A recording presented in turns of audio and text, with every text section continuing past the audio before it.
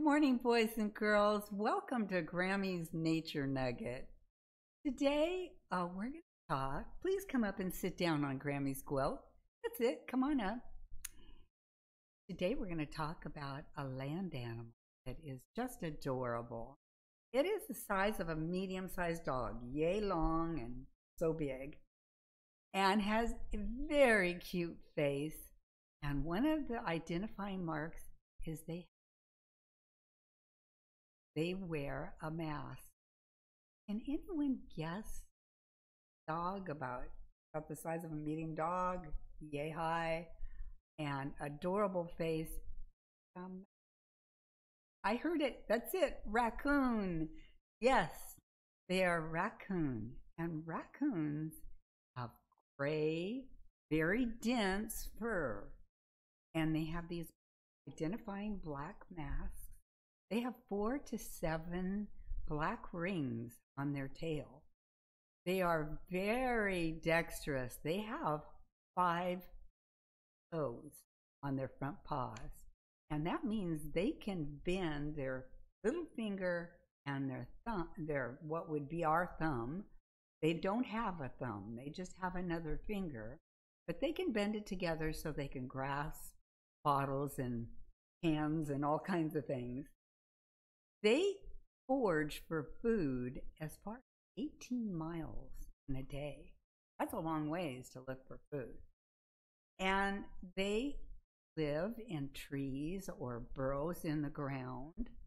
They also live, if they're a city raccoon, they live in sewers and sheds and attics and even barns. So raccoons are very opportunist. They eat just about anything. They're omnivorous. That means they eat both meat and vegetables. And I brought a picture, coloring picture. I did not write on it today, God made the raccoons, but I will.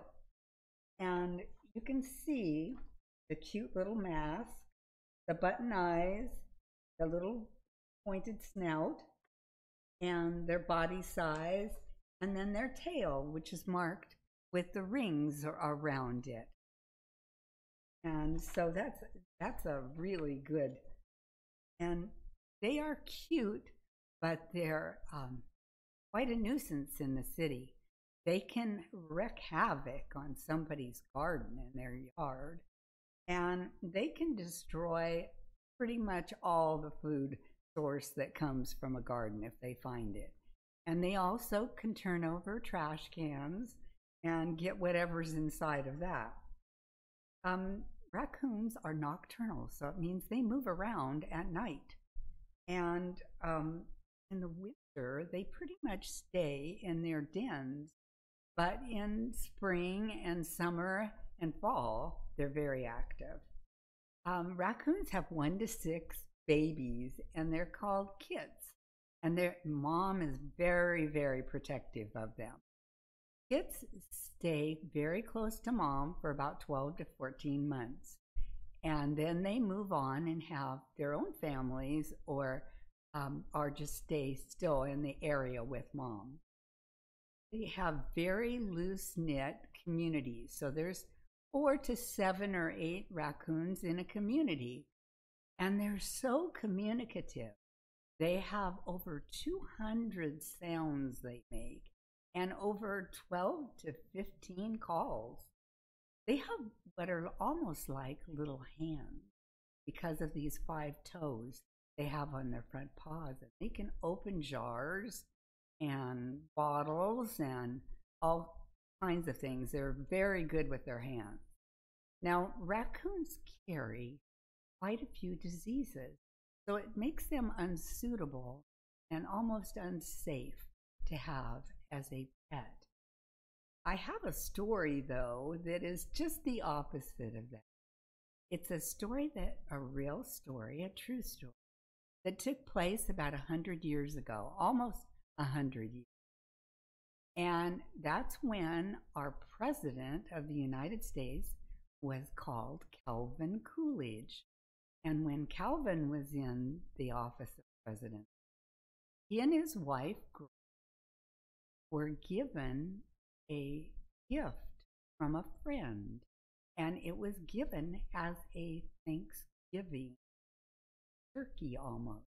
It was given for their Thanksgiving.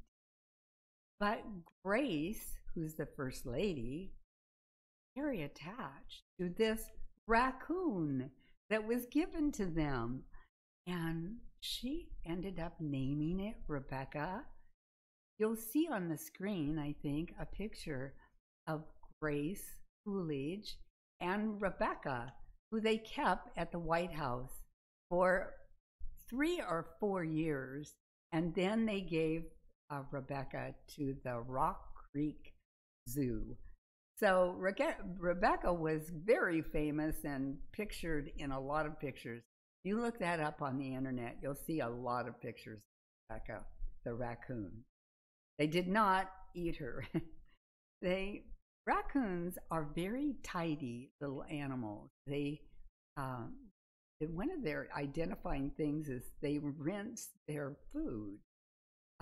They will live close by wherever a stream is, and they will, if they catch a fish or whatever, they will rinse it off really well before they eat it. And if they happen to live in the city where there is no water close, they will rub that food together to make sure there's no dirt on it. So it just happens to be one of the things that they do.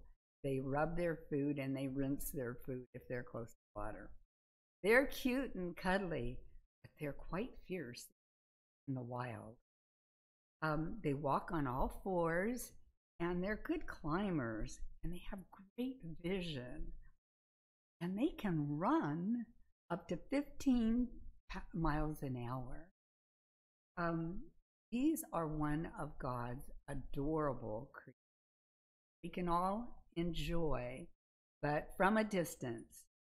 So let's just pray this morning and thank God for the darling raccoons that He placed in for us to enjoy. Let's bow our heads. Father in heaven, I want to thank you today for the raccoons that you've given us, how cute they are, and how we can learn from them. I pray, Lord, that you'll bless every child that's listening today and every hearer. And I pray, Lord, that you will be very near to the children, protect them, Lord. And I ask that all in Jesus' name. Thank you so much for being here. So glad to see you. See you next week. Bye.